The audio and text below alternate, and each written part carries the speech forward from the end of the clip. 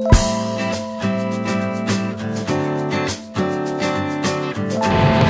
morning, Don Kabbes here with Petra Hathaway on day one of our Great Lakes Grain Crop Assessment Tour.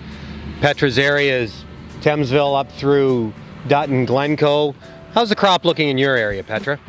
So Don, there's a ton of variability from Thamesville to Glencoe to Lambeth.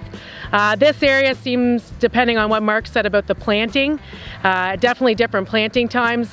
Getting close to Glencoe, we didn't have stuff planted till June, so we're seeing corn that is still at the milk stage. Depending on where you are, north or south of the 401, you're seeing anywhere from dented corn to again the milk stage. So very variable in the corn crop.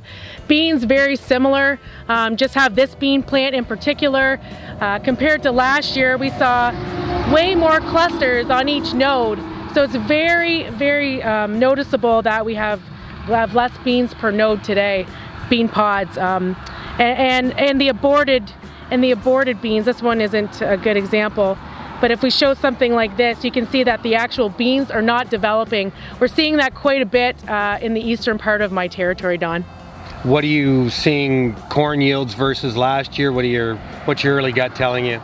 So I think corn yields, if we can finish the crop, will be very, maybe 10% less than last year. I haven't seen anything a lot different. There is some very droughty areas.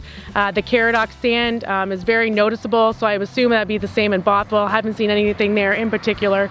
The areas that were very dry, there will be significant yield loss compared to last year, but I believe that we won't see what I was originally thinking when we got stuff planted late.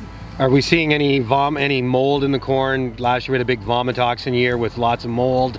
Are we seeing much mold yet so far? No, I can't say I've seen a lot. I don't even know if I've seen one cob that we've counted with it on, Don. So again, I've stayed to the eastern part of the territory. We're getting kicked off here in Thamesville today. So looking forward to seeing what this area has to show. Great, thanks Petra. So once again, if you're looking to get your field assessed, give any of our staff a call, call Petra. We'd be more than happy to slip out and have a quick look.